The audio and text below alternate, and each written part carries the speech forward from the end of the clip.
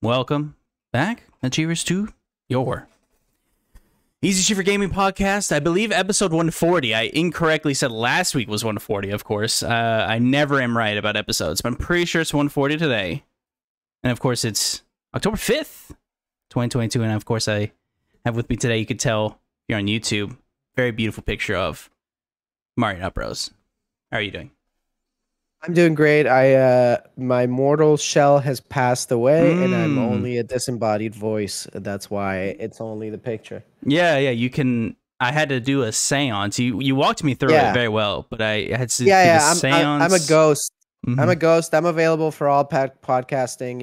You can email me, and I'll haunt your show for free. Yeah, it's ethereal. All you have to do is get a goat. That's all it costs me. Easy. How are you, my friend? You've had quite, it's been 2 months, maybe, plus, that you've been on. You've had quite the 2 months, I'd say. One, of course, you started Spoonful with Emmett Watkins Jr. We've had him on. He talked a little bit about it. And you went back to college. Let's discuss these two things, and then we'll get into the show.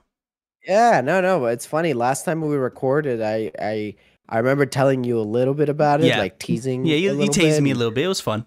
Yeah, since then, Spoonful is officially a thing. It's Emmett and I's sort of passion project where we realized we really like talking to each other, and we decided to make it a podcast. It's almost a natural evolution of my previous podcast, One Big Topic. Yeah. But now having Emmett, we're the one and the two. It's great. It's been honestly a really fun time. I'm really proud of it, and yeah, now. You mentioned it as well. Now that I'm going to start school early next year, Spoonful is the one-stop shop for all of my creative endeavors because I'm going to be a little tighter on time. Two things that I'll say about Spoonful. One, there's a fantastic episode that I listened to. Blessing Audio Jr. you had on. It was a great episode. I love that one. And then two... Shout out to Bless. Yes, that was very good. And then two, I feel like the gaming industry is missing the two. We used to have the two like 10, almost, not 10 years yet, but 10 years ago, the two was Colin and Greg. That was the two guys that you'd point to and be like, they're the center kind of podcasting, of gaming, at least podcasting. And I feel like you two are definitely in the right spot where you can be that again. And that's what I want. I want a Colin and Greg of now. I feel like we're getting that a little bit. P.S. I love you. But I want two people that I can point to be like they're the commentators of the industry, and I feel like that's you two pretty close already. That's first of all very kind of you. Obviously, most of us on the internet that we know each other from where we know each other, we grew up listening to those podcasts. So hey, man, it's a fun time. Emmett and I love each other. We're great. We love doing shows together, and hopefully we don't have a huge falling out in a few years. Oh, I mean, that's how you know you'll make it, though. Yeah, we see this recently with the Try Guys. Like, someone has to fuck up, and then I'm excited till we can like hate each other and diss each other on social media. Correct. So Yep. Yeah. You do the thing where you tweet about them, but it's just the screen capture of the tweet. So you don't know who tweet. Yeah. I love it. Can't wait. Oh, we're gonna get super petty. We're gonna get real petty. I can't wait. Yeah, very excited. Well, we got into a little bit of Mario. Let's get into the show with not so rapid fire. Preview of Gotham Knights went out this morning. Actually, I've listened a little bit to a quick couple thoughts. It doesn't seem ubiquitous as a single topic point. I think everyone kind of has a unique view of it. Check out who you'd like to hear from on these specific things. I saw IGN. I saw Kind of Funny. I saw Fighting Cowboy. I think just about everyone got invited to this press event. So go check that out if you want to look at the previews. I am sold on the game. I don't think I need to hear anything else. I just want to play it pretty much so I can tell if I want to buy it. Yeah, I think Gotham Knights is one of those interesting ones. And I think either we talked about it recently or I talked about it on a podcast recently where that game, when it was announced, it has so much excitement surrounding it. People were stoked. Everything was positive, and for some reason, the more stuff that has come out of the game, the more people seem to be less excited about it. I'm excited for it. I mean, I'm not expecting, a game of the year contender or anything. I kind of haven't for a while. As long as it's a fun time and I can go around and beat some people up and the Court of Owls are used well and I can hang out with my friends and stuff. I'm stoked. I don't really need it to be anything more than that. And set up your expectations properly, watch the previews like you're saying, and hopefully you like the game, man. Yeah, I pretty much agree with everything you said. As time has gone on, I've actually got less excited. I used to be a game of the year contender for me. When we first saw it back in 2 years ago now, maybe a year ago. Yeah, 2 years, I'm pretty sure. And when I first saw it, I was like, this is going to be something special. And then everything comes out. And I'm like, okay, probably not going to be what I thought it was, but I still think I'm gonna have a good time, which is at the end of the day, all that really matters. Yeah. Overwatch 2 is out. I have not been able to play it because it's had multiple server issues. Nobody has. Yeah, no one has. I had to watch streamers play it to really be able to tell. I don't think I have anything unique to say on this game. It looks like Overwatch 1. I don't think really anyone else would say different. Check it out, of course. If and when you get a match, I've tried 4 or 5 times and it's not working. There's first off a bunch of people trying to play the game, and then second off, they are actually suffering from DDoS attacks pretty regularly, it seems. So it's pretty shitty all around, unfortunately for them. Do you think that we're ever gonna have an online game that launches and that's it? It just launches and people play it the day it launches and people are like, man, what a good game, and there's no problem? Because I feel like at this point, everybody who plays video games should expect that if a big online game is launching, you're probably not going to be able to play it for a few days. I pretty much, yeah, I don't think we'll really ever get there because it's very expensive to do that, right? You have to buy for servers that you're probably not going to use after launch. I mean, if fucking Blizzard doesn't have the money for it, exactly, then nobody does. If Blizzard got, I mean, they know how big it was going to be, so but it didn't matter. So if they're not ready for it, then I don't know who's. I will say Destiny 2 has had pretty stable launches since Beyond Light. I remember Beyond Light was pretty bad, but since then they've been pretty good. But although I love Destiny, I don't think they're really pulling the numbers that Overwatch 2 is. So I don't think it's really one-to-one comparison there. But try it if you can. I will try maybe tomorrow. I don't know. It's giving me multitude of issues. I've had the once he loads the game, it's like server message thing. So I'm like, okay, well, I'll just wait. I'll watch streamers play it and really just wait until the game is a little more stable. Quick story, as it is being reported that the PS5 has been jailbroken, albeit in a very small way. A modder Spectre dev showed a vulnerability on PS5's firmware running 4.03 or lower, which is a very old firmware from, I think, last year, 2021, I think, late last year. It allowed him to do a few things. He was able to access a debug menu of the console. Most interesting, he was able to download PT on it, although he can't launch the game, but he was able to download the PKG file on it. This was really just something I should comment on. I don't think I have anything unique to say. It was just interesting that someone has already figured out how to bust this thing open. Now, it is a very old firmware, and it took this dude a year, and apparently it's not even guaranteed to work. It just works like some of the time. But this could be a stepping stone to other firmware crackage, which I'm sure Sony will keep an eye on.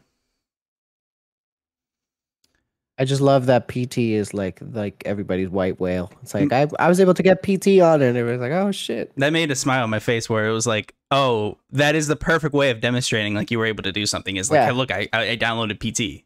I was like, oh, okay, that's cool that it's still relevant to this day. One day somebody's gonna find like PT's fucking source code or something, and be able to install it on a Steam Deck and shit like that. Something like that will happen one day, I'm sure. Definitely. Hideo Kojima hints at some sort of reveal. This is linked to the Who Is She teaser he did earlier in the month. Oh, sorry, earlier last month during TGS.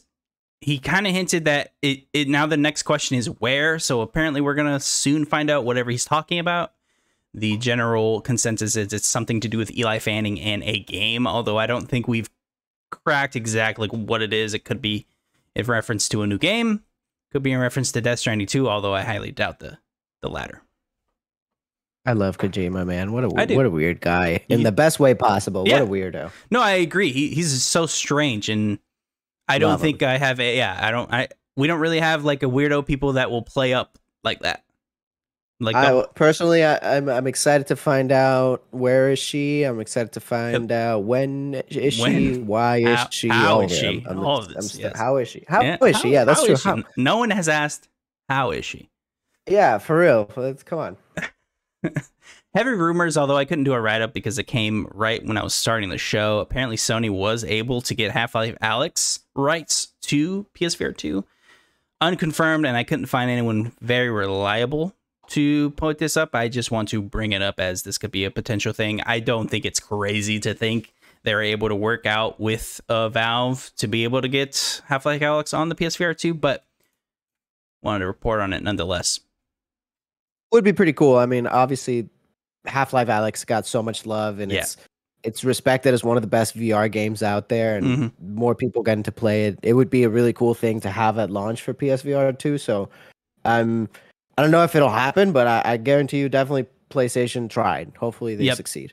Yeah, I agree. I find it to be the first VR game, I think, that everyone kind of agreed that it's not good for a VR game. It's good for just a game.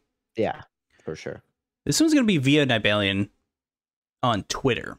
Blooper Team announces the medium will be turned into a TV show. This is going to be supervised by, I'm going to butcher this, Townsend Baginski, probably. Executive producer on The Witcher on Netflix. So it looks like they're most likely getting a Netflix show.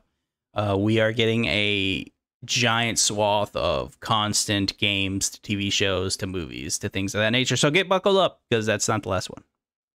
Yeah, it's video games are a very profitable market, and clearly making TV and movie adaptations of video games is also a profitable market. So it's just gonna keep happening. We had a very shout out to the Mario trailer coming out tomorrow. That is true. I should have wrote up something about that, but it didn't seem perfectly relevant. That's why you got actually me, man. That's why I'm here. I'm here to keep you honest. This is a perfect place of putting it. Yeah, Mario is getting a trailer tomorrow. I love he doesn't have a butt jokes from the poster because he doesn't. Yeah, I don't know what. They gave him a real flat one. Not even flat. It's almost concave, as if there's an absence of an ass. Very strange. Maybe that's part of the hero's journey. You know, he starts with no ass, and the more that he jumps and climbs, he develops a big dumper. I would buy a ticket to that if that is true. That at the end he just has this giant cake. Hell yeah, man. We had a interesting, very open conversation with Projekt Red during their earnings call, and basically detailing what the rest, pretty much the next decade looks like, although they want to say within the next 6 years, a lot of this is going to happen. And we got to look at their projects. Let's go over. This is a pretty long one, so buckle in. Let's start with Project Sirius. Game developed by Molasses Flood with support from CD Projekt Red. Set in the Witcher universe. It's compared to be existing CD Projekt Red games. This one targets a much broader audience. Sirius will include single player and multiplayer gameplay. So looks like there will be a Witcher type game, but also have multiplayer, but also single player. Very curious if that will actually be good. Project Polaris. This is going to be the beginning of the new Witcher trilogy. This will consist of 3 games, and they plan to release during a 6-year publishing cycle. Very ambitious, starting with the release date of Polaris itself. Very ambitious to hear that they want all this that trilogy to be done in a 6-year publishing cycle. I don't know. I don't know about that one either. I'll let you finish and then I'll give you my thoughts. Yeah. This is Project Canis Majoris. Full-fledged release set in the Witcher universe to be developed by an external studio under the supervision of experienced developers who have previously worked on Witcher games. They intend to use Unreal Engine 5 and a specific toolset created for Polaris itself. Very interesting. It might be a spin-off game of some kind. I will be very fascinated to see who that external studio is once we see the game. Probably the most shocking one, Project Orion, is Cyberpunk release, which will further develop the potentially embodied by this universe. Project Orion will be developed by CD Projekt Red in North America, which will comprise the newly created Boston hub along with our existing Vancouver team. The studio is separated from the Molasses Flood, which is, of course, working on the previous Sirius project. And then the last one is a new IP called Project Hater, a new original IP for the first time in its history. CD Projekt Red is developing an entirely new universe from scratch. Early conceptual work began in 2021 as of the publication date of this document, there is an ongoing work on the foundations of the world. Mario, we got 6 projects from Projekt Red. What, upon when you first saw this, what did you first think? Yeah, it's just I hate to say it, but it doesn't fill me with a lot of confidence. I appreciate that Projekt Red is being very ambitious, and I understand that starting especially with The Witcher 3, the studio was headed towards major expansion, right? And Cyberpunk 2077 could have and should have and would have been one of the biggest games ever had that launch gone differently. And obviously since then, you know, they've built more goodwill. They've done a lot of good work on Cyberpunk 2077. I know some people like the new show and the expansion and all that. I think it's good for them. I hope that, you know, the launch of 2077 was more of the outlier. But if I were heading up CD Projekt Red, which I'm obviously not, I'm not saying that it's a bad idea to do all the projects that they're doing and start working on a new Witcher trilogy and a new Cyberpunk and a new IP. I think all that's great. They can do all that. I don't know if coming out of the gate saying all these things and announcing all these things and saying that you're going to release a full trilogy in 6 years, I don't know if that was the right strategy, because for me personally, I've lost a little bit of trust on CD Projekt Red, and they haven't fully gained it back. And I think it would have been a better strategy to just focus on whatever their next launch is, on Witcher 4 or whatever, you know, the first one of the new trilogy, get all that goodwill back, and then be like, hey, by the way, we have all these other games coming out. We have this and the way they have that. I think right now they're still in a position where the CD Projekt Red is a little tainted. Like, if I say CD Projekt Red now, it sounds like a completely different thing that if I say CD Projekt Red after The Witcher came out. You gotta remember, when The Witcher 3 came out, they were seen as like one of the darlings of the video game industry. Yep. They had the thank you letters in the box. They had all the free DLC. They had all the really, really great expansions of The Witcher 3. They were seen as one of the top tier, best developers, not only in quality, but in, like, you know, the way that you feel about them. And I just don't know if announcing 1 million games coming out over the next 2 years is the right strategy. I mean, all that to say is, if it works out for them and they release the trilogy and it's within 6 or 7 years or whatever it may be, which sounds so difficult and so unbelievable, but let's say it all works out for them, then great, awesome, I'm happy for them. But it almost seems like they're setting themselves up for failure. There's already so many narratives that CD Projekt Red lies to people, and you're just leaving the door open for that to continue with this kind of announcement. Yeah, I think it comes across to a lot of people as not learning from what happened previously, especially when Cyberpunk is so fresh on the mind. I mean, it in terms of video games, it did kind of feel like it just came out, especially with how it launched. It pretty much broke a lot of people's respect for the game, and maybe that's what they're trying to do with these releases, is maybe try to regain some, first of all, respect, and second off, I'm sure, money, as their actual market value decreased considerably. I think they're almost a third of what they used to cost prior to Cyberpunk's launch. So they hit quite a bit financially for when they launched that. And also bringing into the amount of projects, I will give them this. There are over 800 people working at these now, of course, combined. So they definitely have manpower to be able to work this through, and they have 2 of these games being supported on by who knows to what degree. But I also agree, this does seem, or at least come across as, like, too many cooks in the kitchen, potentially, especially when you have this many projects to focus on. The trilogy is the most complicated one, where I don't even believe that's gonna happen. Yeah, it seems, I mean, I don't think in the entire history of video games, unless you look at, like, the Uncharted trilogy in the PS3 era, Agreed. I don't think you can make a trilogy of video games in such a short amount of time, especially when they're Witcher games, which are, like, supposed to be 100+ hour experiences. It just, I don't know, it doesn't seem realistic at all. I No. don't know why they're setting like I just don't know why they're doing that to themselves. Like I think No Man's Sky is such a good example of obviously the No Man's Sky launch was everything that it was. And what the team did at Hello Games, huge respect because they hunkered down. They basically went completely dark on social media for a long time, and they put their heads down and they got to work and they fixed the game. And now people love No Man's Sky, and they've done so many great expansions, and that game has grown and evolved, and it's been one of the best comeback stories in video games. And I was just this all is almost feels like if when all of the No Man's Sky controversy was happening, if Hello Games said, "Oh yeah, we hear you, we know what you mean.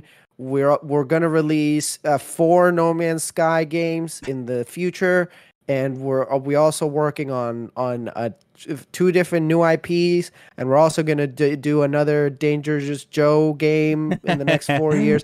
It's That is true. it just seems like the wrong messaging. Yeah, it does. I agree. It does come across as a almost tone deaf to where it's like, yeah, we know we just did this with Cyberpunk, but this time it's gonna work. I can't wait to see. I mean, it says starting with the release date of Polaris, they will then start 6 years, and then we'll have 2 more games. I mean, that's almost preposterous when you have to account for the other titles, because the other games are gonna need people on it as well. If this was just one trilogy and they had half of the team working on it, I'd be a little more agreeable. But having 3 other projects, 2 other people needing to support 2 other studios as well, I just that seems hard to believe. Unless they're somehow doing like a Lord of the Rings, Call of Duty thing where all of the teams are working on all 3 games at the same time, then maybe. But it just sounds completely unbelievable. Like I would be shocked if that became true, whatever their timeline is. I would be utterly shocked if that happened the way they say it will happen. Yeah, I will be too. And just to quickly note, the CEO, which is actually in the joint CEO role, is moving down and actually going to see if he could be chairman of the Surprise Board. So that is technically a step down, as he will be moving to the chairman board. So although that might mean nothing, that could mean a lot in terms of their planning stages. I wish him the best. I mean, I legitimately hope that Cyberpunk 2077 was just a blip in the history of CD Projekt Red, and that they keep going up, because their history leading up to Cyberpunk was so cool and was such a good history to follow. Witcher 3 is one of my favorite games ever.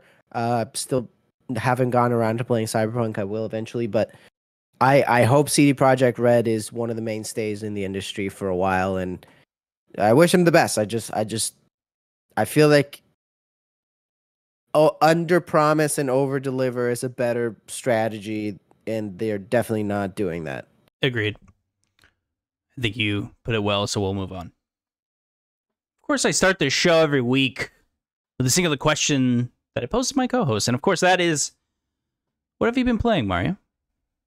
I actually don't play any video games. Oh. I don't like them. I think they suck personally. We don't have enough people shitting on video games in the industry. Sounds like a big old waste of time, if you ask me. Yeah, I'm just, you know what I do? I take protein powder, I work out. That's all I do. Yeah, no, that's what I do. And when I have some free time, I read a book about math. That's what I do. I cram in my feelings. That's what I do in my spare time. Yeah. Beat them down into the depths of my body. Totally.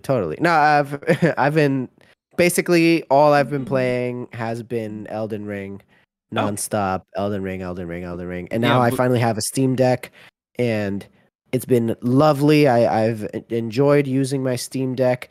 90% of the time that I've used on my Steam Deck has been putting stuff on the Steam Deck and setting stuff up, and emulators and Xbox cloud gaming and stuff. Yep. And the other 10% has been playing Elden Ring, being like, wow, it's crazy how I can play Elden Ring. So yeah, it's been a whole lot of Elden Ring. Yeah.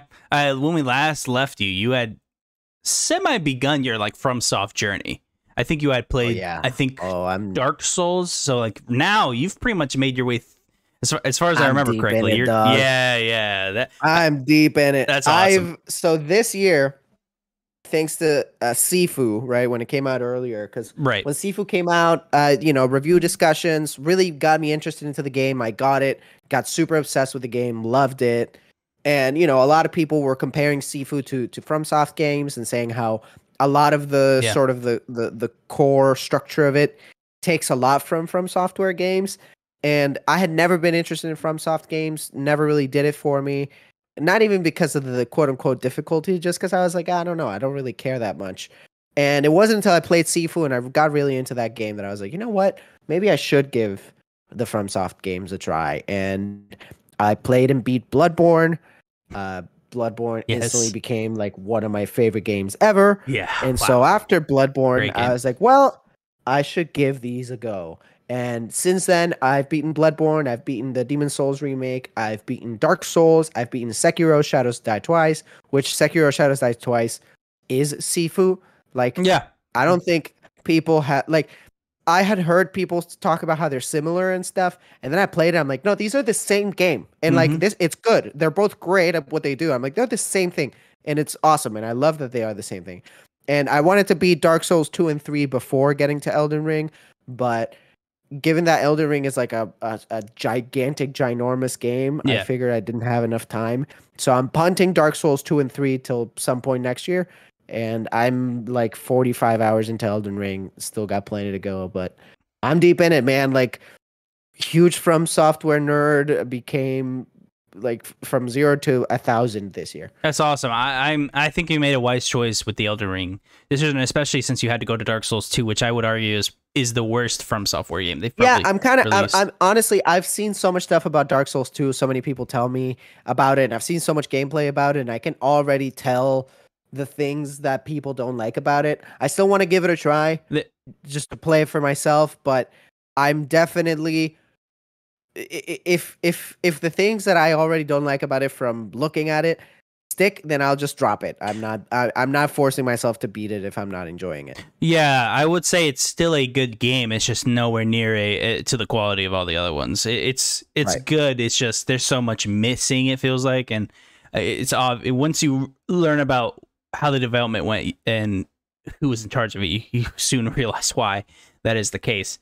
But yeah, I think you made a wise choice, and I'm glad to hear you enjoy Elden Ring. That is a very special game. Everyone should at least try once to see if you like it. I've had a very eventful week as I've beaten 2 games.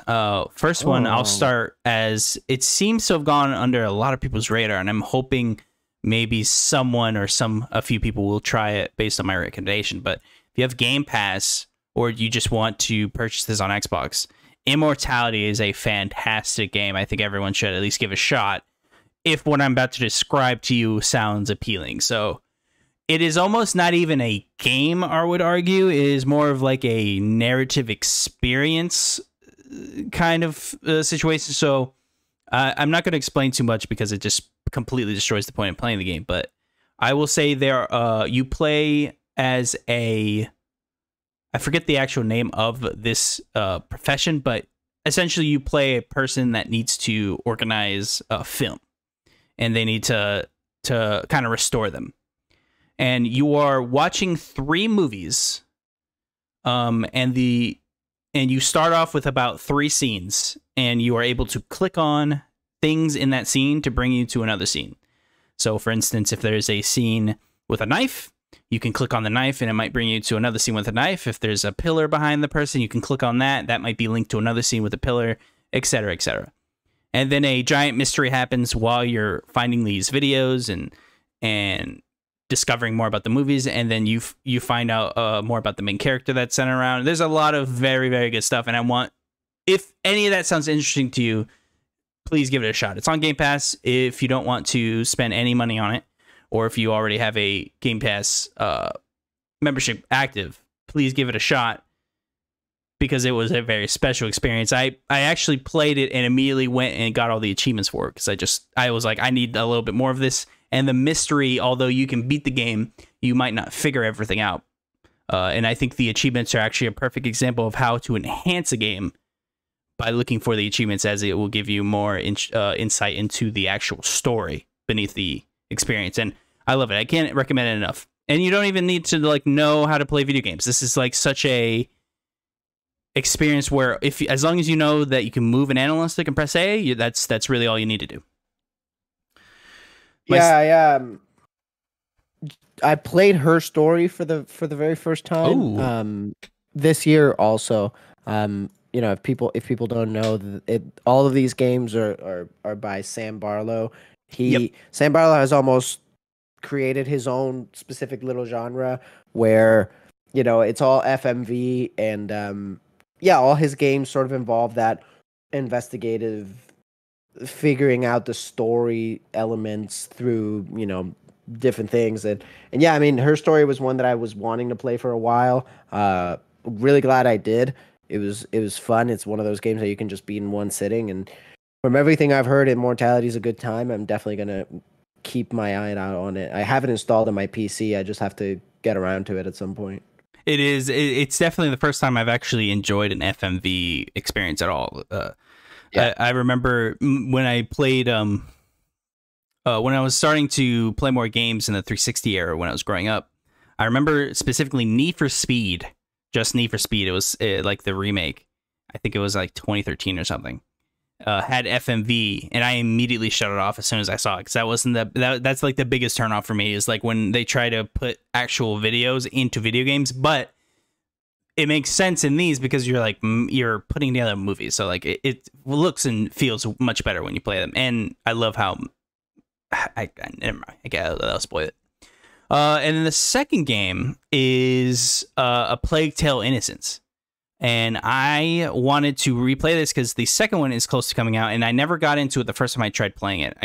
I just didn't really enjoy my time with it, and it didn't really grab me, but I wanted to give it a second shot. Went back to it. Had a great time. I played through it all. It's very short. It only took me about 10 hours to actually beat the game, which is very surprising. I liked it. I will say the ending is very strange given the type of game it is. But I definitely recommend it if you want to be ready for when the second one comes out the 18th of this month. I'm very excited now, as I'm very curious where the story goes, because it seems to end almost definitively at the end, but there's a little breadcrumbs that they might pick up, which I, again, very much enjoyed this game. I am thinking about going back, seeing if I can get the rest of the achievements, but right now I kind of wanted to give it a break, see if I go back. But I loved that game. Was that something you've ever played? Plague Tale? No, I had it installed on my PC through Game Pass. And I was gonna play it probably before the launch, but then they took it off of Game Pass, and I was like, "Am I gonna buy it?" I'm like, "I'm not gonna buy it." So, you know what? That this one's for you guys. You guys can keep that one. I'm happy. I'm happy for everybody. The plot twist that the little boy was a rat all along is crazy. Yep.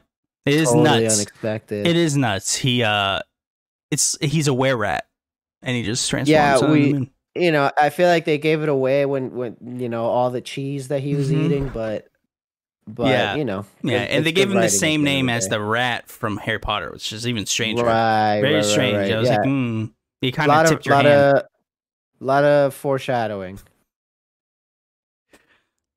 Rumor roundup for the week. Lance Reddick fucked up. He tweeted out this. And it's just a picture of him in a motion capture shoot. Hard at work in a session for hashtag Horizon Forbidden West. And it's Lance Reddick's face with Aloy next to it. And it says DLC.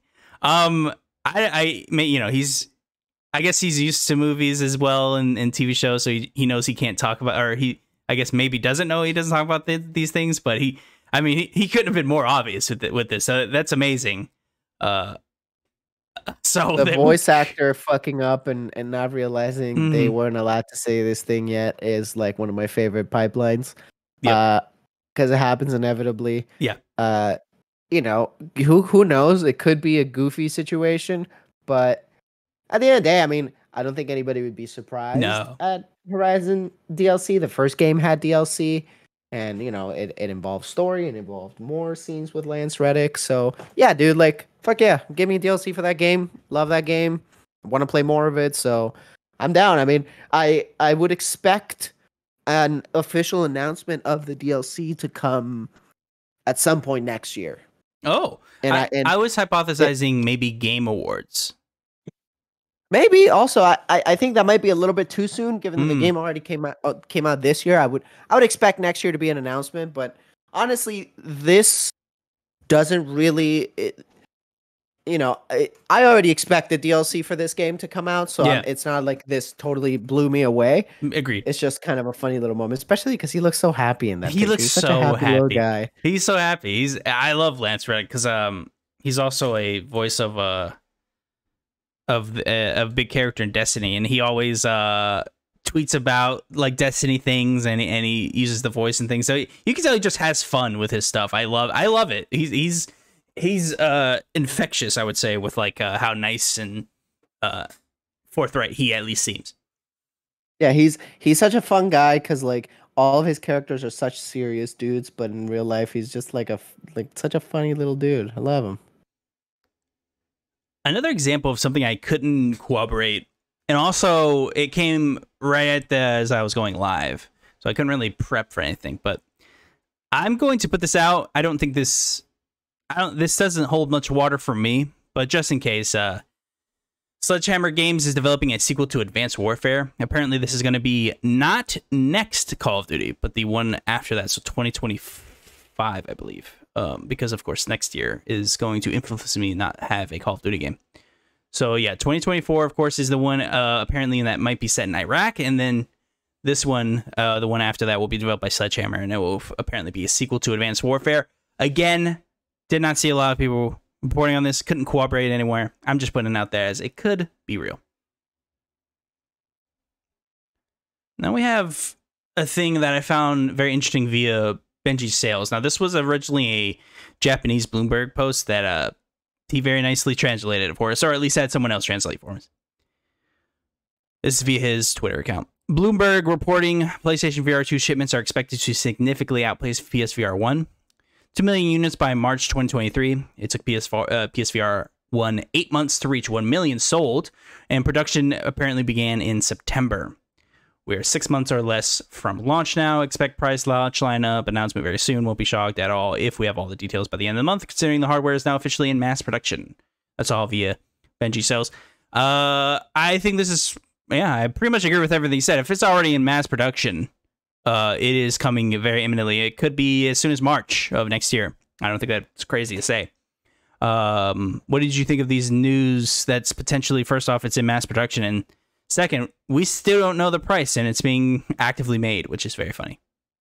Yeah, we're definitely nearing getting an announcement soon. If you follow along with how PlayStation tends to do things, you could kind of see it coming that they're gonna, announce an official release date and a price point at some point coming up, because they've been ramping up their PSVR 2 talks, and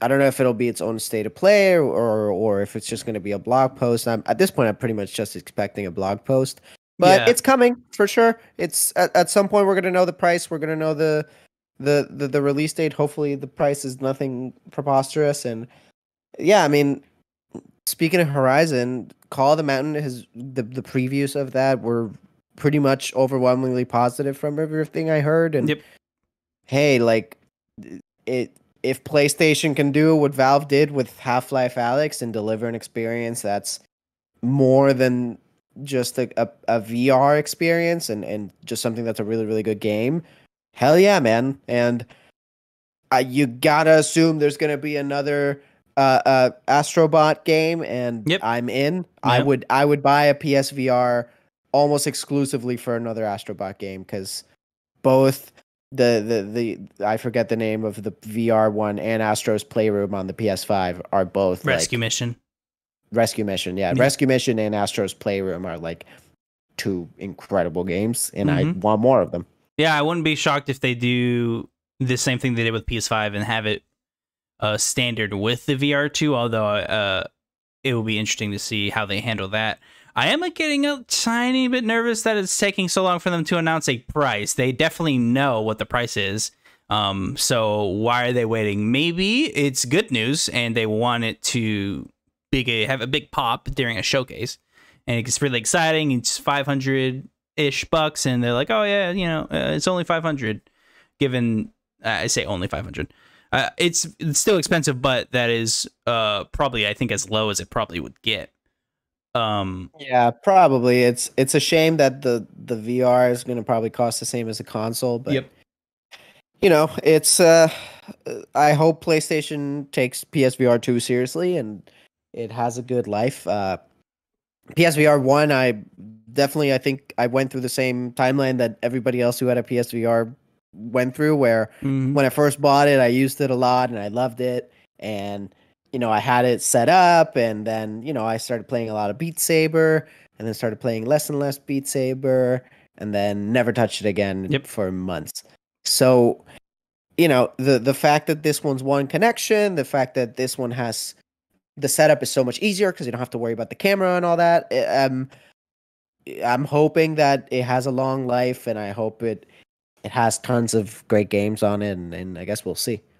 Yeah, agreed. I'm hoping it is not more than 500, because if they're waiting this long, I do start getting nervous of, is this thing going to be $600? Don't think so, but hopefully my worries are unfounded. And in terms of events, rather shocking, but upon analysis, maybe not so. Rumors abound of 343 Industries moving from their in-house engine Splitspace to Unreal Engine 5.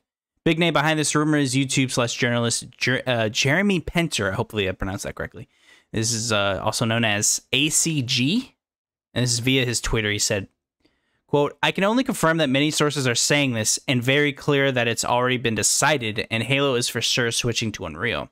I feel like it's time for other switches behind the scenes, including people leaving and their past problems. Unreal is a great choice, end quote. Now, not an outright proclamation, but seems he does have substantiated rumors to the fact that this change is happening, if he is to be believed.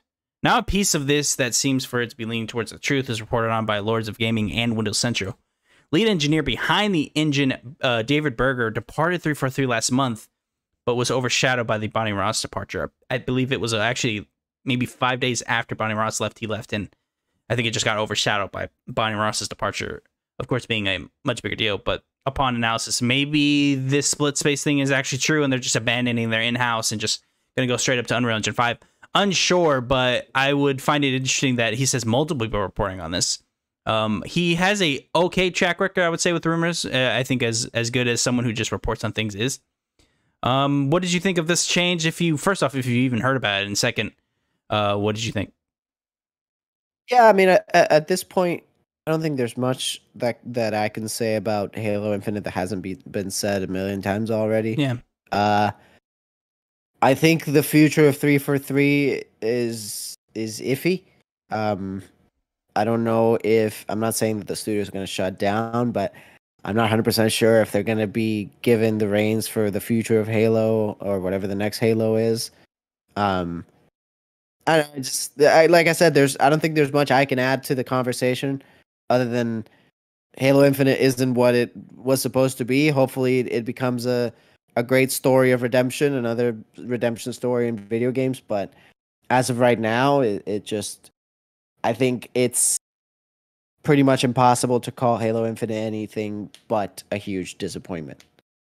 Yeah, I agree. I also don't think I can add much. This has been long talked about both on the show and just other places. So don't think I have too much else to add. I will quickly add that apparently the project that they're currently working on, which is rumored to be a single player and multiplayer expansion, is still using Splitspace. So if this is using Unreal Engine 5 and they're actually switching, it's for future projects past even that.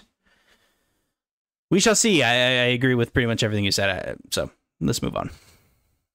Need for Speed game has come and apparently is leaking everywhere.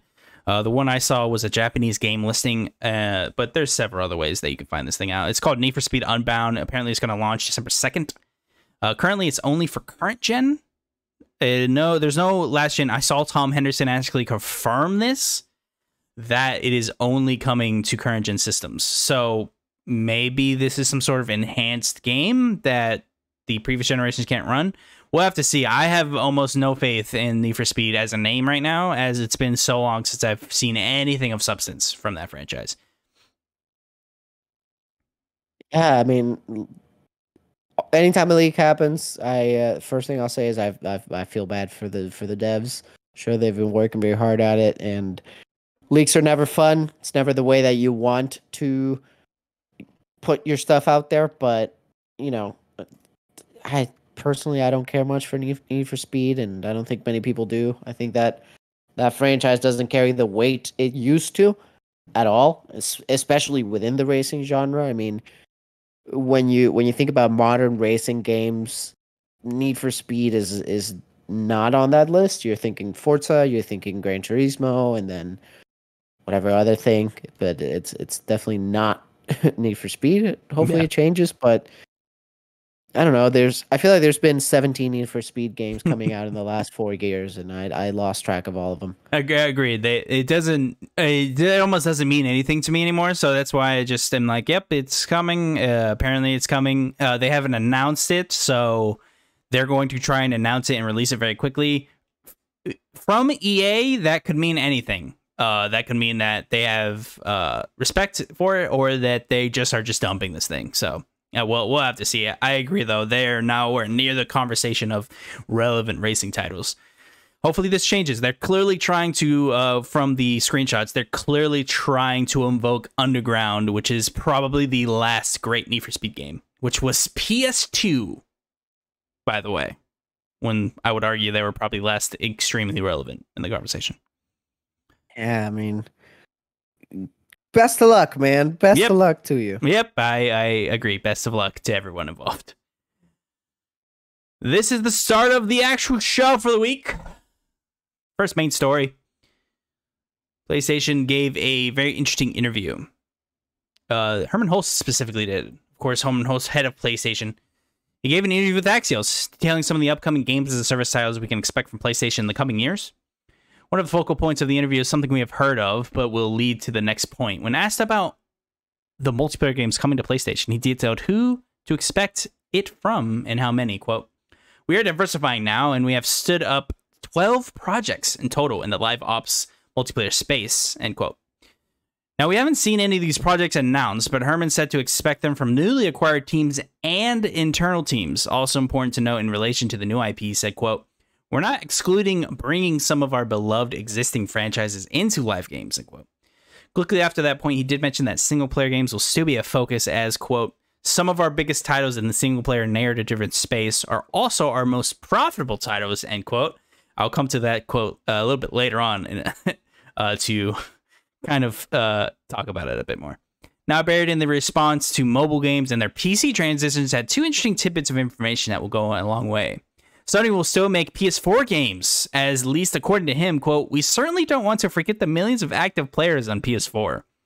And we want to ensure there are great games for them as well," Hulst says. Quote, "We're evaluating on a case-by-case basis," end quote. Also stating that PC ports are, of course, aiding them to be able to invest in their projects with additional capital the PC ports are bringing in.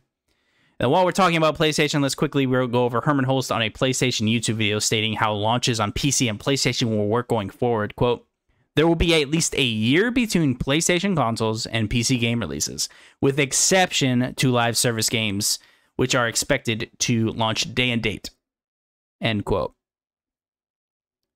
Mario, I will quickly start us off as I want to quickly go back to something. I find that this very specific quote, "Some of our biggest titles in the single-player narrative-driven space are also our most profitable titles," end quote. That's all that they make right now, so that almost means nothing. I will hold my breath to see if there will be additional single-player titles in the future. I think there will be a clear major departure from single-player games, whereas we will see much more games as a service multiplayer titles. I mean, he says they already have 12 projects in total, which is a insane number, especially when you talk about games as a service. Now, you could argue maybe he's talking about multiplayer as a standalone experience versus a games as a service, a la Apex Legends and Fortnite. But I would argue that's not most likely the projects that he's talking about. Maybe we will have some. Maybe he is talking about Spider-Man 2 having co-op, and that includes a multiplayer space. I find that hard to believe.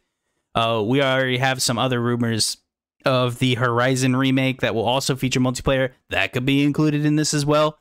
who knows? Mario, what did you think about all of this? And start wherever you'd like. I mean, for me, I don't think any of this is shocking. Yeah. If you've been following along with PlayStation, all the acquisitions they've made recently, a lot of new studios that are focused around multiplayer stuff. It has kind of come to show that PlayStation is gonna start to become a much bigger player in the multiplayer game. Obviously, they've dominated the single player landscape for such a long time, in terms of quality and just sheer success money wise, right? It makes sense for them to try to go and go into the multiplayer landscape as well. And honestly, I don't think it will affect what we think of PlayStation much. I think no matter what, I think PlayStation understands that their name is associated with a certain level of quality, for the most part anyway. When a new Spider-Man game comes out, God of War Ragnarok is about to come out, Ratchet and Clank and Ghost of Tsushima and The Last of Us and all of these IPs and all of these studios that PlayStation is the head of are associated with a certain level of quality. And I don't think they're going to let that go. I think they're going to try to continue that on the multiplayer aspect. And in terms of games as a service, I know for a lot of people that's a dirty word almost, and I don't disagree. I tend to get very a little skeptical whenever I hear somebody say something about a games as a service, but I have more faith in PlayStation because of their track record that they're gonna put the level of effort that they do. And even if I'm not a gigantic multiplayer person, for certain things I am, but I have a level of faith that PlayStation can deliver good experiences. I think nowadays, a games as a service, many different developers have proved that you can make a games as a service that isn't, gouging you for money and that delivers constantly on quality. There's multiple examples of both free-to-play games and paid games that are services and are successful and people are happy with.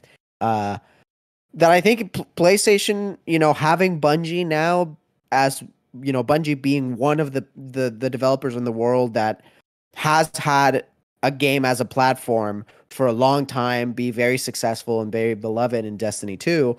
I think them acquiring Bungie was very, very, very, very, very strategic, not just because, oh yeah, now we own Destiny and now we make all the money from Destiny, but because they're probably one of the most experienced devs in the world when it comes to live service games.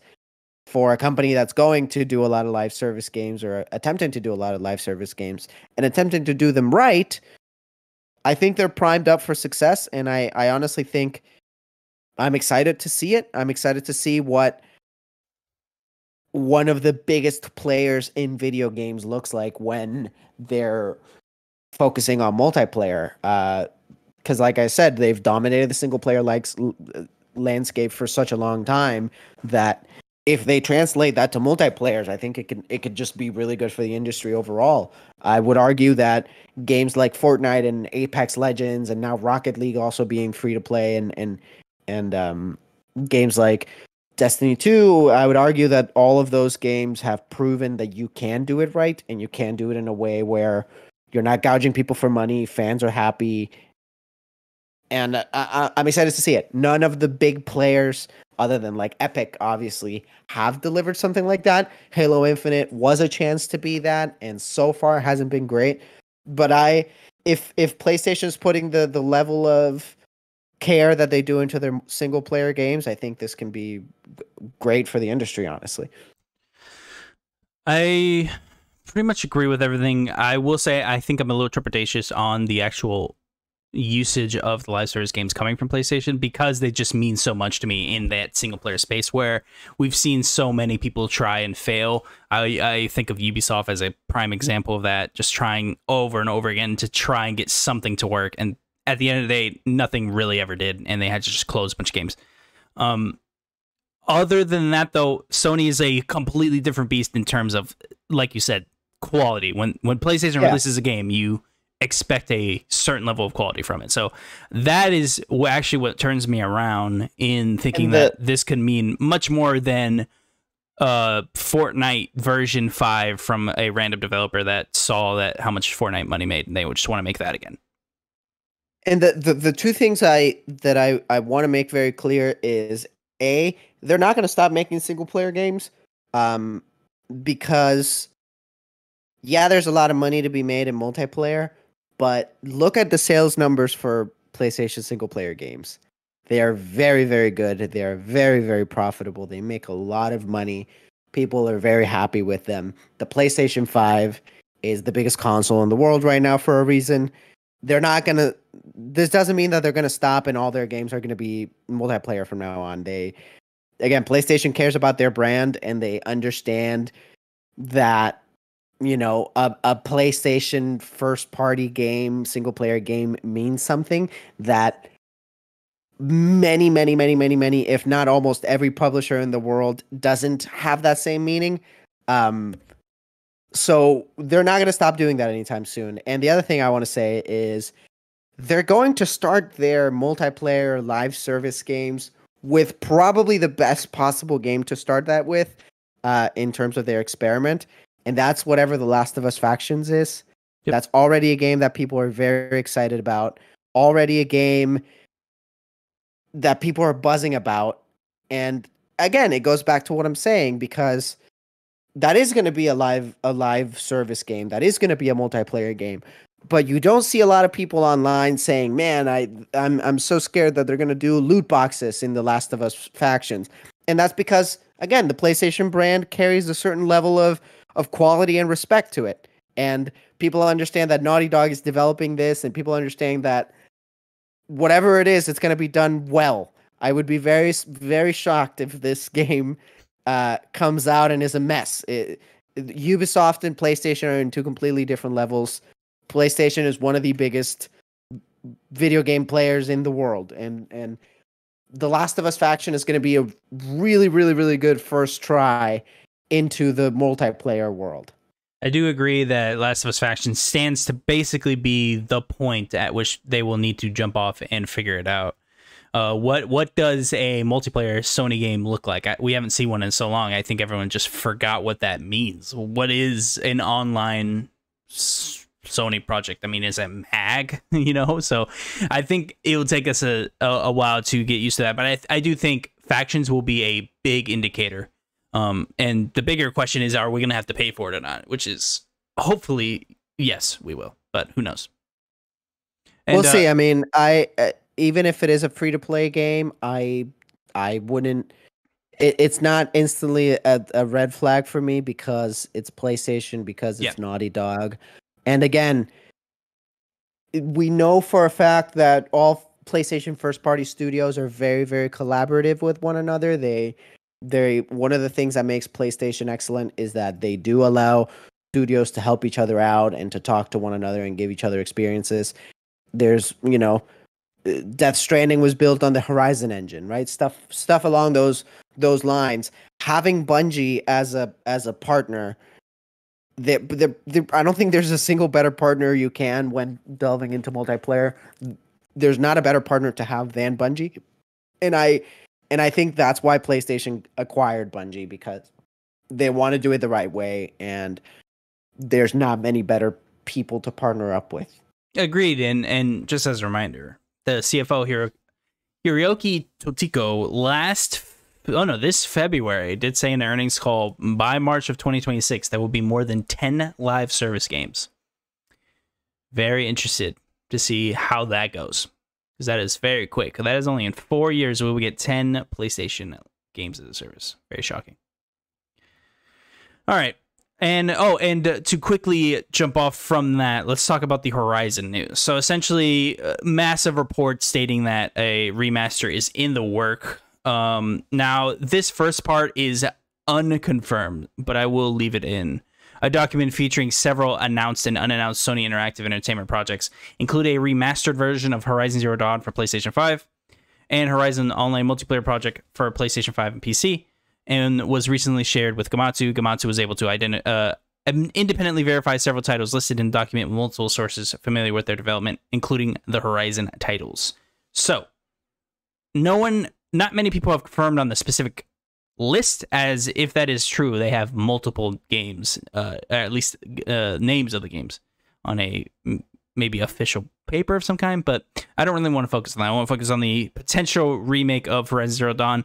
I want to propose a question to you, actually, Mario, before we jump into the actual full-on conversation. Is something I saw pretty much perpetuated throughout kind of industry discussion, is that maybe they are becoming inept in some way, showing their hand of a Horizon Zero Dawn remake of a game that is pretty recent, especially in memory, and both in terms of release date. What did you think, first off, of seeing these news? And also, do you think this is a show of hand, although it didn't sound like we kind of touched on it earlier? Is this some sort of ineptitude being shown from Sony that they feel the need of remaking a game so close to its original release date? Yeah, it's interesting. The Last of Us Part 1 was already such a divisive game, right? Yeah, and definitely. And at least that one has the benefit of, the original game came out almost 10 years ago. And if you play Part 1, it's pretty much impossible to not see that a lot of effort went into that game. Clearly a lot of effort did go into that game, and Yep. it's up to each person to determine whether or not that effort is worth it or not. Personally, for me, I think so. I really enjoyed playing Last of Us Part 1, and jumping to Part 2 immediately after that really helped show me how much more similar Part 1 and Part 2 are than what I thought they were originally. Like, those games translate off of one another so well now that they're both modernized. For Horizon, it's an interesting one. At first, I didn't really love the idea, and it kind of rolled my eyes a little bit at, PlayStation now remaking basically all of their games and dropping them for $70. The more I think about it, the more I understand what PlayStation is trying to do, if this is true. I think the biggest thing that I wrapped my head around, that some people need to wrap their heads around, is that this isn't for you.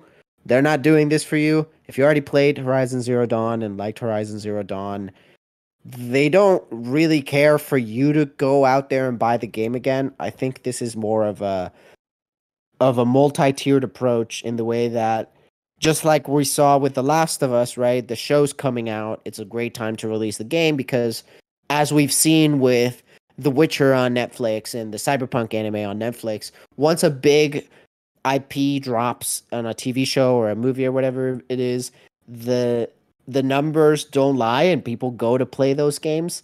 You can see it with Cyberpunk again. As soon as the anime dropped, the numbers of Cyberpunk skyrocketed. And I think PlayStation is trying to capitalize on that because, as we've seen in the news, they're making a lot of TV shows and movies and a lot of entertainment-related things. I think that's pretty much what this is. It's them understanding that Horizon at some point is going to get their TV show. They're hoping that TV show is a big hit, and they want people to buy the new game, and they don't want people to play a quote-unquote old game, right? They want the newcomers to come into the PlayStation ecosystem and play a game that feels modern and looks modern and wows you and impresses you. And that's what it is. It reminds me a little bit of Apple in a way, where Apple has the approach where no matter what, they're trying to get you in their ecosystem. And I can think of like the newest Apple Watch, right? If you want to go with me on this quick little tangent of the Apple Watch Ultra or whatever it is, has so many features that 99% of people do not care about, right? Like all the deep diving settings and all the marathon running settings, people that 99% of the population does not give a single crap about. But there's that 1% of people that actually do really care about that. And that 1% of people now have a thing to go to. And for Apple, it's more people to add into their ecosystem, more people to draw in, right? And that's how they get you, right? You get the Apple Watch, and you go, man, I love how it helps me on my dives. And then you go, well, I already have an Apple Watch. May as well go ahead and get the AirPods because I've heard the AirPods are really cool. And then you get the AirPods and you go, man, I love how they work with each other. You know what? I need a laptop upgrade. I may as well get the MacBook because they all work together so well. And boom, you're in the Apple ecosystem. Congratulations. You get 3 months of Apple TV Plus for free, and suddenly here you are watching an Apple show on your Apple computer, listening to it on your Apple headphones. That's why Apple does the things they do. Dystopian, I think PlayStation, when you put it that way.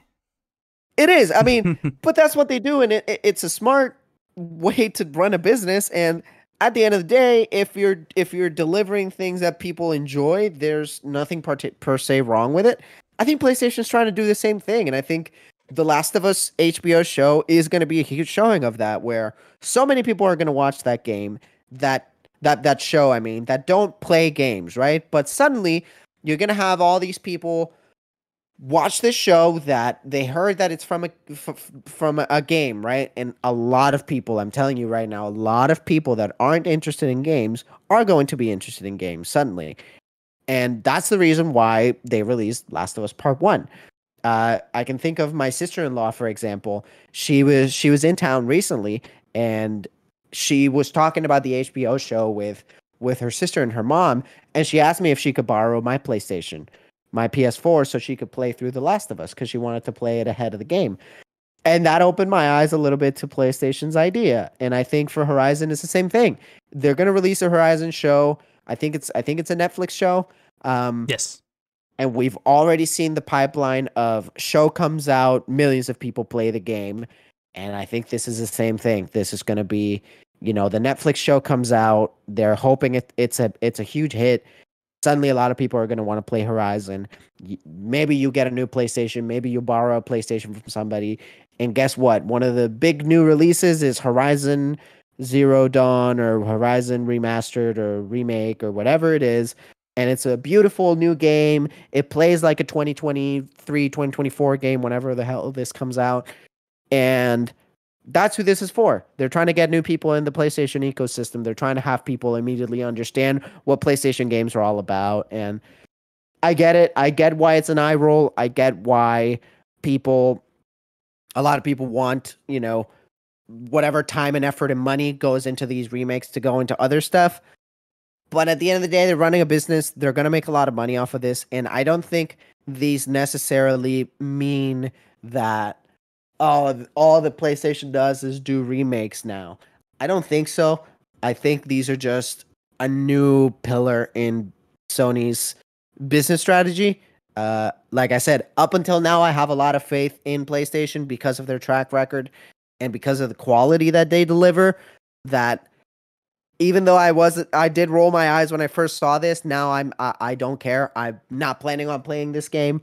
There's a difference between replaying The Last of Us, such a cinematic game that is almost 10 years old. There is a lot that I got from replaying it and re-experiencing it that I'm not necessarily going to get from a new Horizon, right?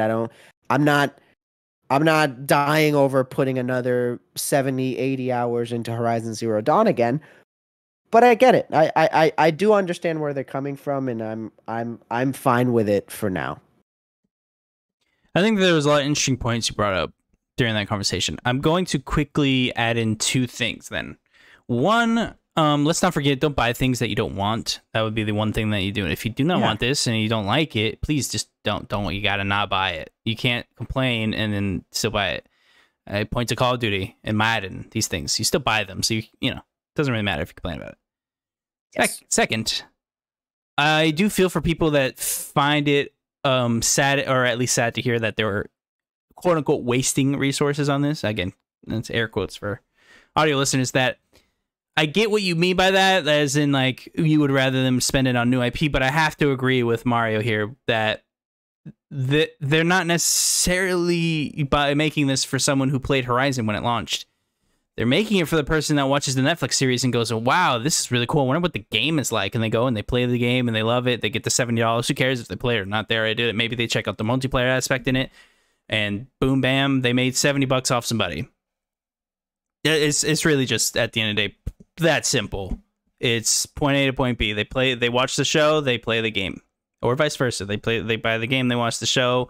Synergy is the corporate mindset here. I think that is going to bring up. They want a relevant title that is close to that launch, that doesn't look like an old game, that looks like a newer game, and it's poppy, and the screenshots look really pretty on their TV. They buy it, and they get increased earning calls, and they look like they make a bunch of money, and et cetera, et cetera. And also, it's much cheaper to remake a title. So, yeah, even if you are remaking from the ground up, it does take work, and it's not, it's not click on the thing, upgrade resolution, ship it. But, the resources put into a remake of Horizon Zero Dawn are not going to be the resources into a new IP. You know what I mean? Like, and also, what you have to understand is, at the end of the day, video games are a business, and if these ventures, if these remakes make PlayStation a ton of money, in a perfect world, that the only thing that means is that it's more money for new IPs and for bigger games and whatever. So it's all part of it at the end of the day. It's a business, and it seems like it's a lucrative thing to do. I don't see why not.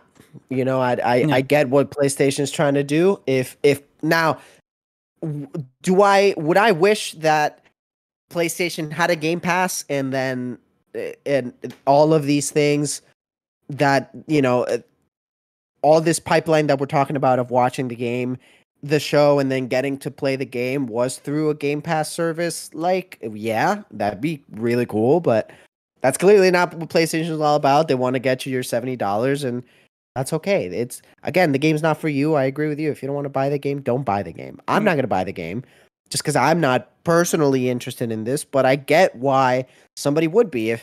If my girlfriend watches the Horizon show and suddenly says, man, I loved it, I want to play Horizon, I would recommend her to play the possible Horizon remake. You know what I mean?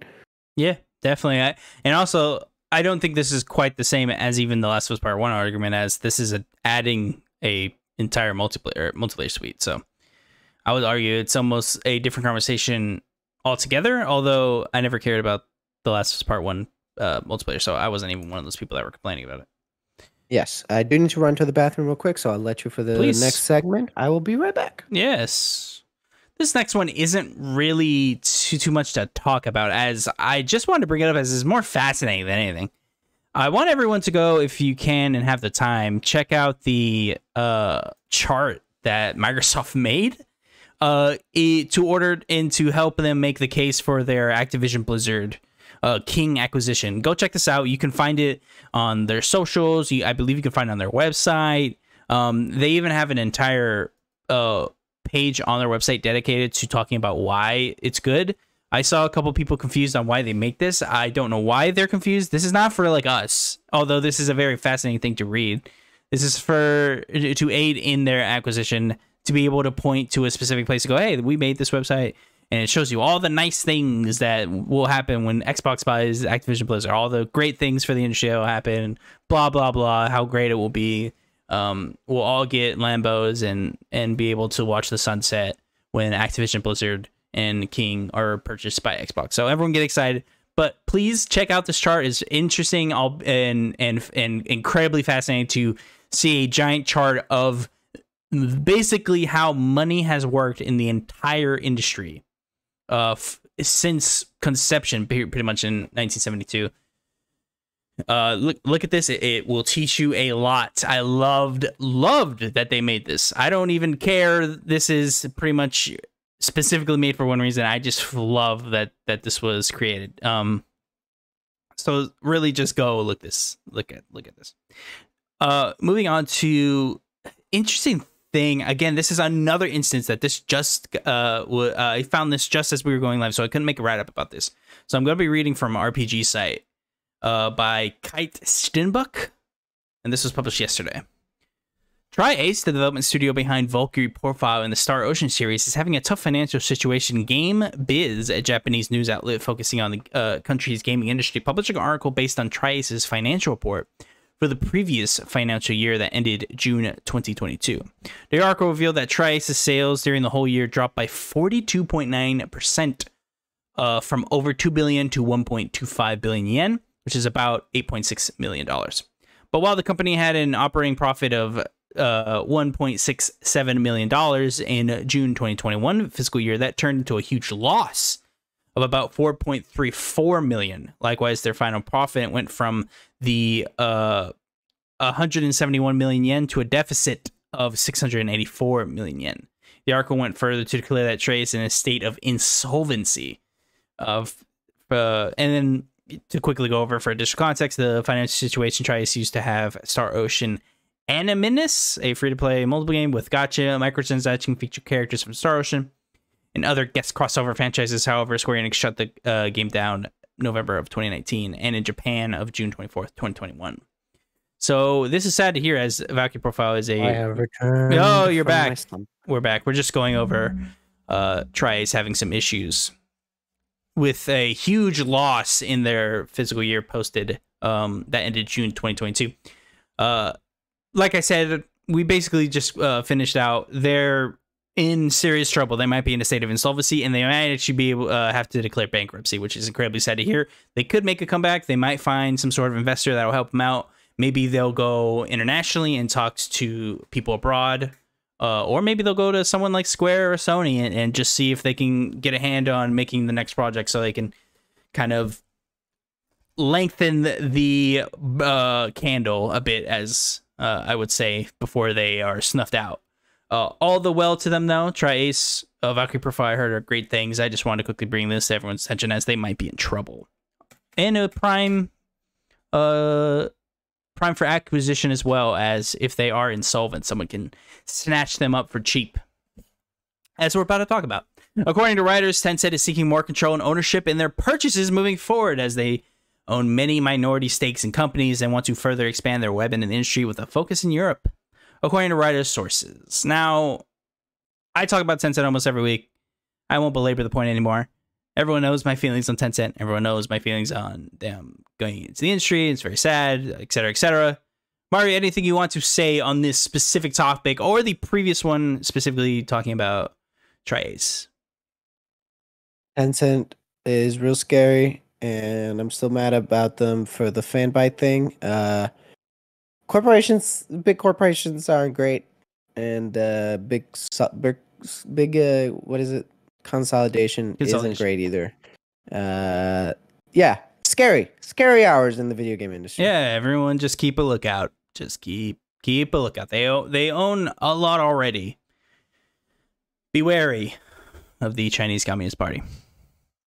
Frances Townsend has stepped down as Chief Compliance Officer at Activision Blizzard.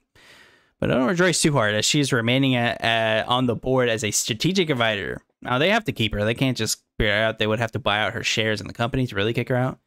And I find that this is really just to, in my opinion, save face, as I saw a lot of people rejoicing about the fact that she's leaving, as she's a very controversial figure. And she is not the best at, it seems, talking to people. You could just look at her past history on the way she tried to handle the Activision Blizzard situation in probably the worst way that anyone could ever handle a situation that way. It is almost laughable that she's in this position to begin with. Second, I will remind everyone that this doesn't really mean anything. It just means, again, she doesn't have the title anymore. Arguably, it won't matter because they're all about to be bought out anyways. So I wanted to bring this attention, as people were kind of celebrating this, but I find that the celebration maybe was missed, as possibly people did not read the article. She still has all her shares. The title pretty much is the only thing that has left. She is still there. They're going to have to still make her what? She probably has a pretty substantial share count, so she's probably looking at a cool 100 million, probably higher than that. Who knows? The golden parachute will be much big for the board members of Activision Blizzard, which is sad to hear, because from an outside looking in, they all seem like terrible people. Yeah, people in power positions don't tend to get what they deserve. If step downs don't really mean anything. even if they do get kicked out from companies or in some sort of legal trouble, they'll always have golden parachutes. They'll never fully be accountable. And that's the sad reality that we live in. But yeah, a name means nothing. People can have no name and all the control and all the power and all the money. It doesn't really mean a whole lot. It's a little depressing, but it's the truth. Yeah, I don't think I have anything else to add. One of my saddest things, I brought this up before, but I'll bring it up to you as well. The saddest thing about the Activision Blizzard is no one is seeing any repercussions. The main person that everyone doesn't like, Bobby Kotick, you can argue or not, like what he did is bad or not. That dude seems like the opposite of what you'd want as your leader, especially given his past history. Although he did save Activision Blizzard in a time of tumultual, that dude seems like a trash bag, and he is about to make bank off of this acquisition. So the bad guys seem to have won anyways. It doesn't matter. They usually do, especially if they're rich. Fandom, the popular entertainment quote-unquote wiki-like site focused on pop culture, announced this week it will be acquiring a number of sites from Red Ventures. It is a long list, so here's everything acquired. GameSpot, Metacritic, TV Guide, GameFAQs, Giant Bomb, Cord Cutter News, and Comic Vine. Financials weren't disclosed specifically on this, but I did see $50 million total for everything acquired, but that could not be corroborated anywhere to completely confirm. I would not be shocked if it's pretty close to that number, as no offense, I don't think a lot of these would have fetched a incredibly high price, although I think most people would think it would cost more to buy some of these. This was clearly a dump. I think Red Ventures, I don't think gave any shits pretty much about these people. So I think it's actually it's who knows if this is good. I don't really know Fandom as a company. I tried to research them a little bit. I didn't find anything too crazy to really report on. So I will have to wait and see if this changes anything about them. I saw a lot of people making jokes because Fandom does have terrible wiki pages. I mean, every time I find a Fandom wiki, it's almost covered in ads. I can barely read anything.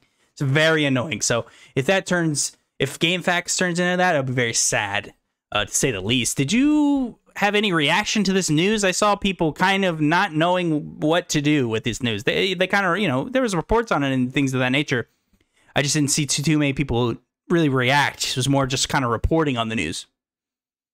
Yeah, for me, anytime something like this happens, especially in this current world with game sites and games media, certainly in the games industry as well, but especially nowadays in games media, it's honestly more scary than anything for me, just because whenever companies acquire other companies, oftentimes layoffs come following afterwards.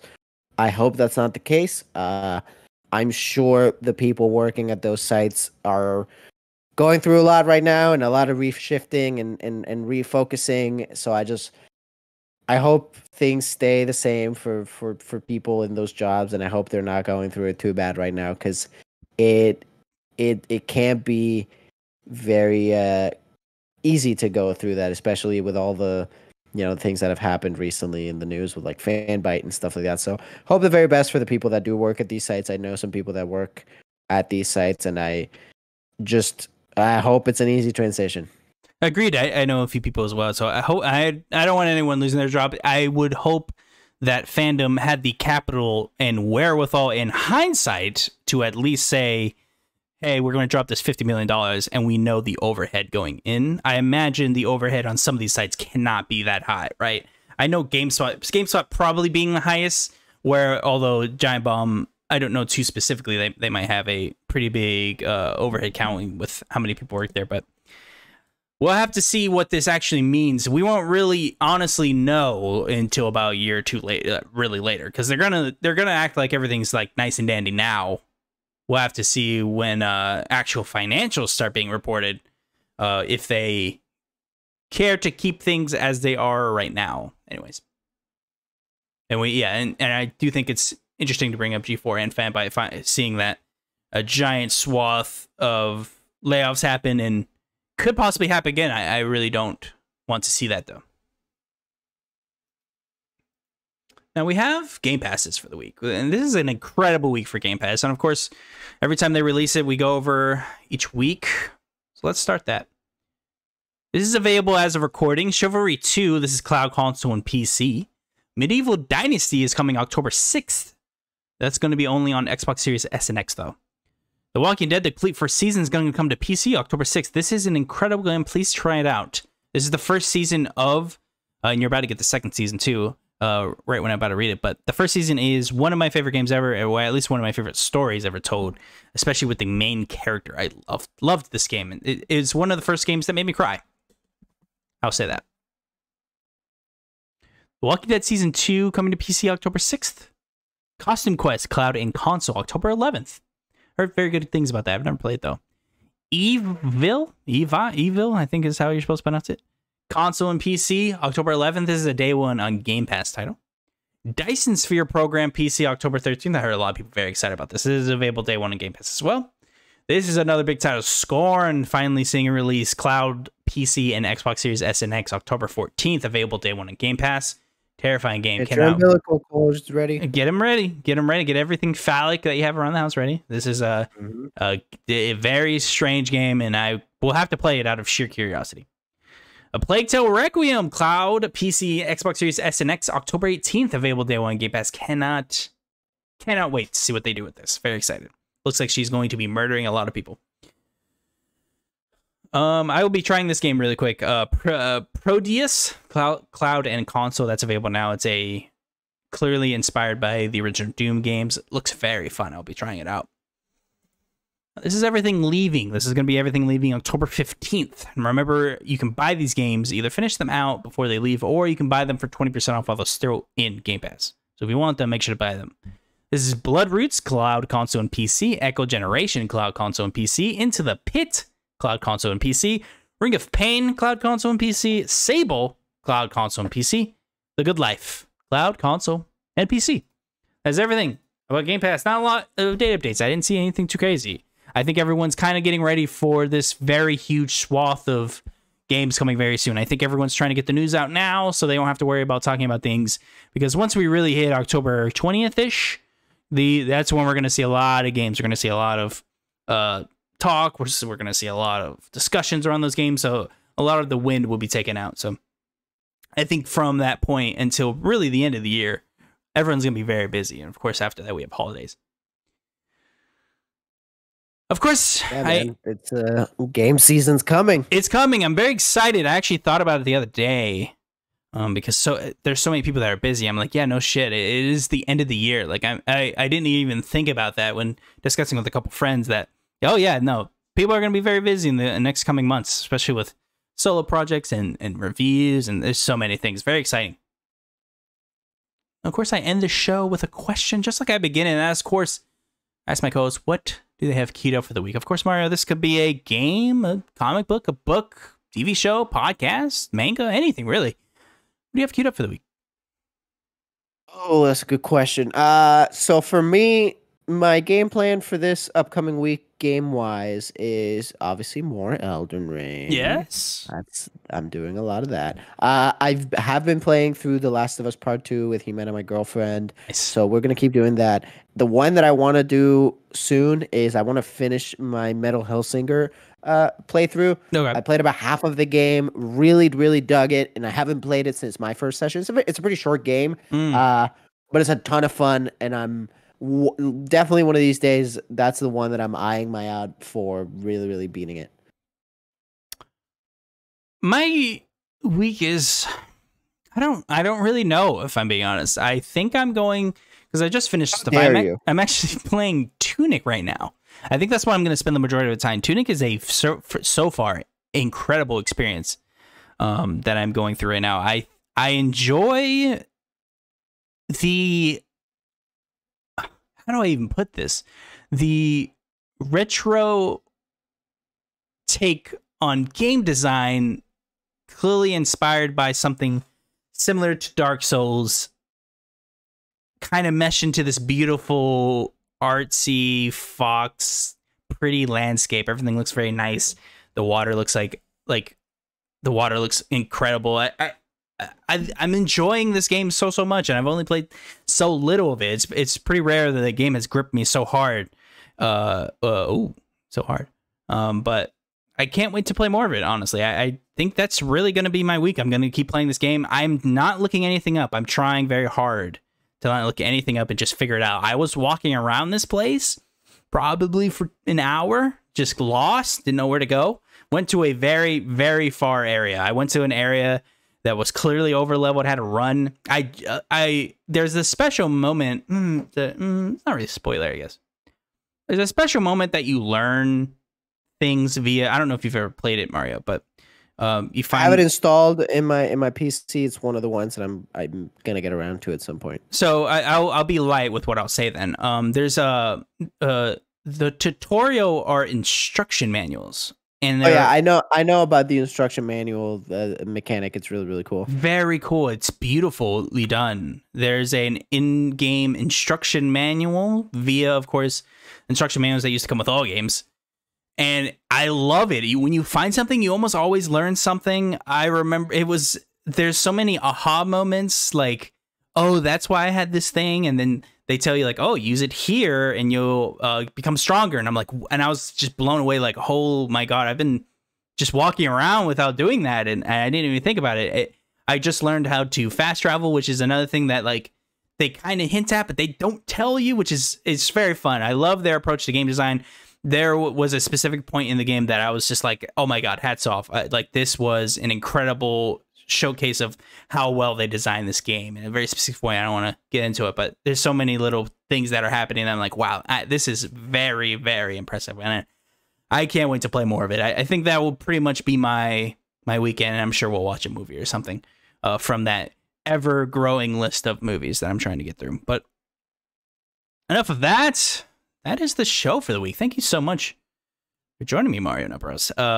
Thank you for having me, dude. Pleasure to be back on. Yes, you're always welcome, of course. We already talked about it, but where can the people find you? Just as a reminder for everybody as we close the show. You can find me on Twitter at twitter.com/MarioNotBros at MarioNotBros. You can find Spoonful on Twitter at SpoonfulVids. Make sure to follow on that if you like me and Emmett. You can check out the podcast. Please subscribe to the YouTube channel so we can have a custom link. That's pretty much about it. I blocked them. I don't like any of them, so yeah. If you want to be like me, just block them.